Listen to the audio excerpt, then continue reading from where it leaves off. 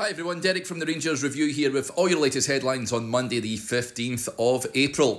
First, in the SPFL have confirmed they won't release the post-split fixtures until after the Dundee Rangers game on Wednesday, so likely Thursday at the earliest or Friday. Rangers will face Celtic, Hearts, St Mirren, Dundee and Kilmarnock.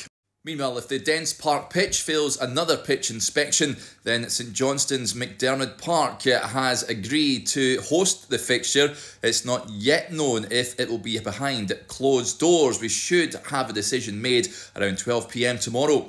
And as Rangers struggled in front of goal at Ross County yesterday, Sam Lammers was equalling a club record for FC Utrecht. He's now scored in 6 consecutive Eredivisie games, equalling a record set back in 1984.